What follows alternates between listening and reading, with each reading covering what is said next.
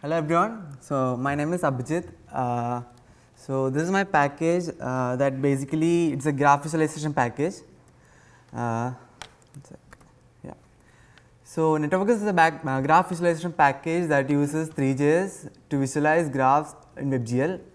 So the good part about NetworkViz is like it uses 3JS, and with Azure you can actually build interactive graphs using NetworkViz. So the question is why this package, because we have already like some many graph visualization packages in Julia like GraphViz, Graph Layout and stuff. And when I created this, the thing was like all of the packages were 2D, and we needed like some 3D visualization package that we could use in Julia. And then using NetworkViz with Azure like helps you create interactive applications that can be used in network simulations and stuff.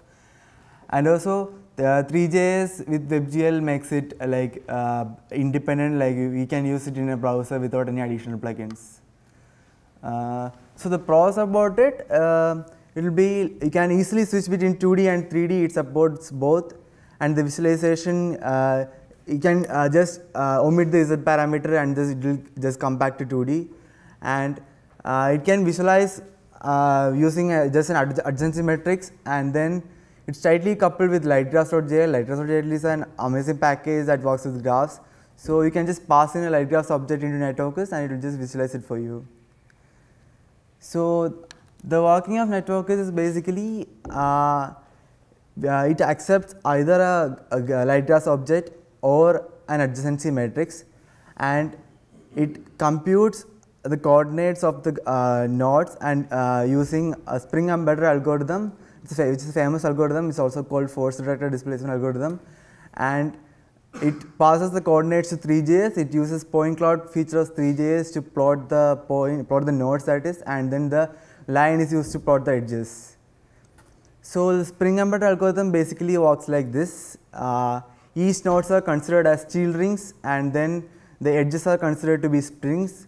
And whenever like initially we take a particular layout and you apply force between each edges in the springs, and we will take a particular distance which is which is an optimum distance, and whenever the distance is less than the optimum distance, you apply a force on it so that the spring pulls the nodes apart, and whenever the distance is more, you bring it back.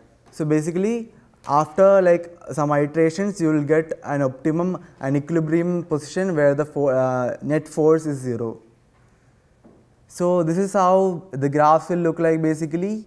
You can easily switch between 2D and 3D, and I'll move to the primitives used. These are the two basic functions that it has.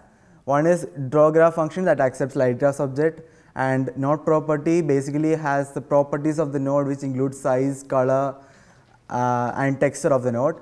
And edge will be its property will have properties of the edge like size and color, and the z parameter will determine whether it's a 2D or a 3D plot. And the second draw graph function will accept an adjacency matrix instead of a lightgraphs object. So there are some utility functions that I created as well, which works with light graphs, that you can add, remove nodes and edges. Now this is how you can use NetworkViz. You can actually visualize a graph in like 2 lines of code or something. Just call a function and then you can display it. So as you can see, you can actually visualize it using different colors for the nodes. So here this is a node property object which has an array of colors.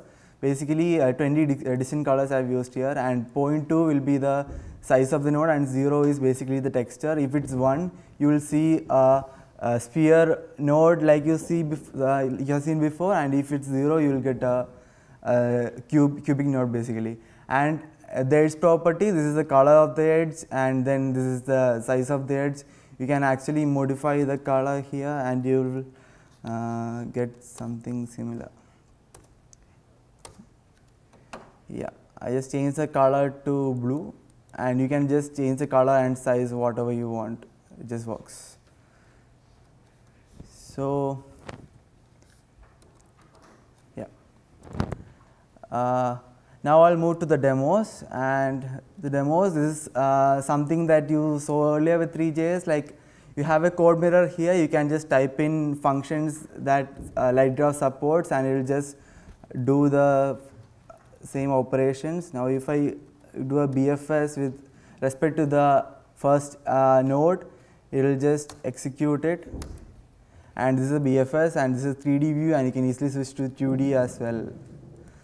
And then the next example, yeah, this is another example.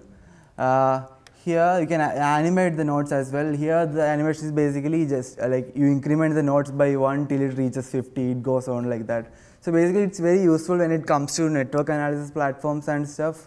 So you can use this there as required.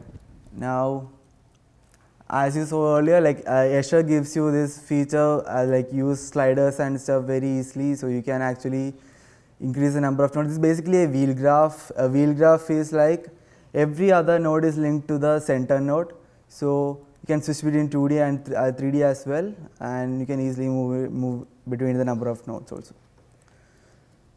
So as part of other development, the NetworkViz is still in its infancy stage, and this, the problem with NetworkViz is that it uses Spring Embedded algorithm that's originally taken from graph layout, and the graph layout algorithm support only 2D. I just ported it to 3D to support 3D coordinates as well. The problem with it is that it has a cubic loop inside it, so basically it takes a lot of time for 10,000 edges at like 2 minutes. That's too slow. So in the future, I plan to use either a GPU computing, or like use in parallel processing to improve the speed and better text support. As Rohit said, like 3JS has like very patchy text support right now. We would like to improve that, and coloring and sizing of individual nodes and edges, that also should be improved, and also Blink integration, that's like hope to come in the future. Like when I started this package, there was nothing else, but now like I'm just doing another project under Simon and Shashi as part of GSOC that will be making graph layout independent. So graph layout will be an independent package which does not depend on any of the backends, but this one will be still tightly integrated to LightGraphs and 3JS. So that's it. Any questions?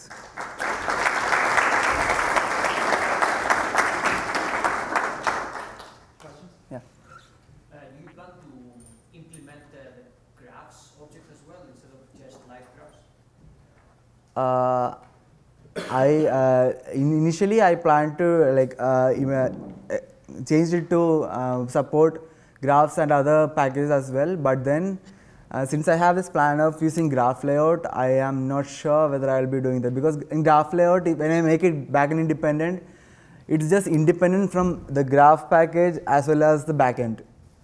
So you just have this graph layout package which will accept an adjacency matrix or something like that, where it's independent from the graph package, and then process it to give back the coordinates. So this one will be just linked to LightGraphs, since LightGraphs is like it doesn't deal with that huge number of graphs. It as the name suggests, it's light. So I like to keep that way. So, yeah. I have two questions. The first is, you described the procedure to find the distances between the nodes. So my first question is there a way to keep the coordinate values of these things so that you don't have to redo the computation in case? Actually, that's possible. That's possible using reactive. You can actually map the signals and do that. That will be like coming in further developments. And there's this guy called Carlo Lucibello. He has already implemented that in one of his packages, and I would like to use that feature here. Okay. My second question is, in the procedure you described, what happens when the graph is disconnected? Even if the graph is disconnected, the nodes will be in equal distance, like in an equilibrium position. That's still like you're adding. Yeah, that's assumed that the spring is an assumed thing. The edge is not necessary there, basically. Yeah, it's like that. Like you assume there's a spring to adjust the nodes equally apart to be symmetric. That's it. Yeah. Are you requiring a dense adjacency matrix, or can you also pass directly sparse adjacency matrix? I'm right now. I need a full adjacency matrix. I can't pass it. Use it as fast one. And are you thinking about incorporating that and/or just allowing list representations, or do you think any reasonable 3D layout algorithm would require constructing it? I think I'll just use the same. I would like to implement a function that that accepts sparse matrices as well, and then work with that.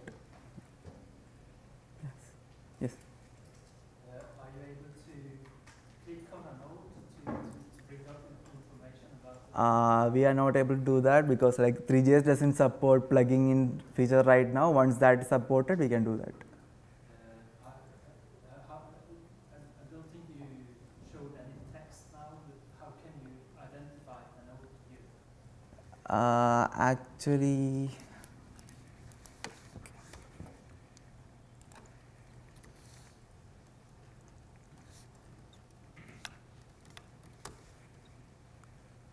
so this is an example with text in it.